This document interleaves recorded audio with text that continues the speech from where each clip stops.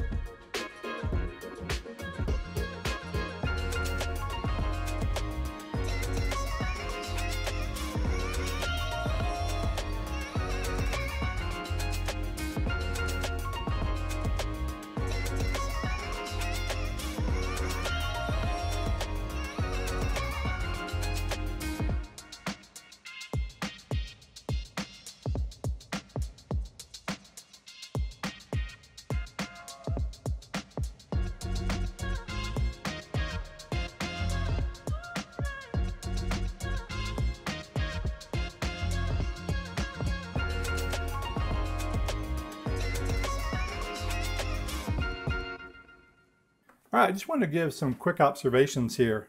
And the first thing is the close-ups, obviously with the DOF, look the best, at least in my opinion, and they're the most dramatic and you get the most shallow depth of field. For example, this can opener.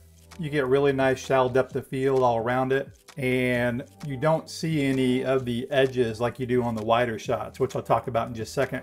The other thing that's great about this, and I do this with my DSLRs or my cinema cameras as well, is not only are you getting separation of the object or the person, whoever's in the frame, from the background, you can really focus your attention on that. It also hides the background, because you wouldn't know that my kitchen is messy right now. But using the traditional camera, you can see how, well, you can see everything. You can see the dishes and the bottles and all the stuff in the background that you really don't want to see. And so in cinema and filmmaking especially, or commercials, depth of field is really a great tool, not only because it looks cool, and that's why a lot of people like it, getting nice bokeh, but it actually helps separate the subject from the background, and again, can hide things you don't want people to see. Now, I mentioned the wide shots, and the wide shots can look pretty good on this too. Now, I think this tree shot is a good wide example. You can see the difference between this wide using the adapter. You've got the almost like vignetting around the side versus the traditional iPhone shot, which is obviously just a clean, sharp shot all the way across. So this can be a cool look. It's more stylized. And so in a narrative, like for a movie, it might be kind of weird to have that on the wider shots. In a music video or anything like that, perfectly fine. And so what I suggest doing on these wider shots is frame a little bit looser and then push in post-production. And I actually did that a little bit here. I didn't do it a lot. I only framed in about 3% just to cover the edges, because you can see on the edges here, you will see the edges of the adapter. But if I frame this wider, and then in post-production I came in and pushed in like this, then you don't have near as much vignetting on the side. So again, that's a stylistic choice. You can use it or not use it. But when you shoot close-up shots, you actually can't see the vignetting necessarily, because then the entire background is out of focus, shallow depth of field. And so I really like close-ups using this setup. And again, just to compare the two, that's the standard lens. That's with the adapter. And then here is side by side. And then the very last thing I want to bring up is that beyond just the shallow depth of field, the adapter adds a texture to the image, and I really like it. It's something you can't really achieve in post-production. You can see it in some of these shots. The image is just a little bit softer, but it's probably most clear on people's faces. I didn't shoot any close-up shots of people. I got some guys on bikes. But like in the movie No Hard Feelings that I did a video about, the close-up shots of those guys talking in the restaurant just look so good.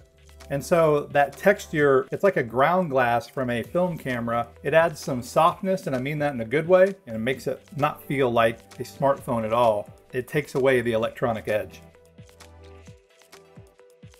All right, when you first open up FiLMiC Pro, you'll instantly see that there's a problem. I've got the adapter and everything on. So the image is upside down, it's flipped. That's just the way the adapter works. And so you go into settings, you go to hardware, and you scroll down here to 35mm adapter. And you flip it around, and now the image looks good. Now you'll also notice you can see a little bit of the adapter on the side here. And so what you can do is you can zoom in just a hair until you don't see it anymore. That way you have clean edges. Now you could do like I mentioned earlier and just do that in post-production. Frame wider and then reframe in post, because when you're shooting 4K, you can easily reframe in post. Even if you're mastering in 4K, you've got room to play. I typically shoot in 4K, master in HD, then I can reframe all I want. The other thing that's really important when you're using this adapter is focus. And so I always turn on the focus peaking. And so what you're going to want to do is you focus the actual lens of the camera and within the app. So typically I find what I want to focus on, go into focus peaking, and then fine tune it. You can use the little green lines to really fine tune it well. But you still have to be very careful because even doing this, you can be slightly out of focus, I've found. And it really depends on which lens you're using. This is a Rokinon 24mm lens, and for me it's worked the best out of all the different ones I've tried. And then in FiLMiC Pro, for all these shots I did here, I shot in flat. This is part of the cinematographer kit. I shot flat for this comparison because it's less post-production work in the end. So of course you could shoot log or natural, whatever you prefer. And then I shot 4K, 24 frames per second. All right, well, what do you guys think? I haven't really seen a side-by-side comparison done like this, and so I found it to be really interesting. And for certain kind of things like movies or commercials or music videos, I think it's actually really great. And the more I've worked with this now, the easier I found it to use. It does take practice, I'll tell you that right now. By the way, I did a recent podcast interview with the founder of Beastgrip, Badam Chalinko. So I'll put a link to that in the description. You should check that out. And if you don't already, please subscribe to the podcast. But for those of you looking to add shallow depth of field like this to your smartphone footage, the Beastgrip DOF MK2 is really pretty great. Thanks for watching, guys. Please like, subscribe, and I will see you in the next video.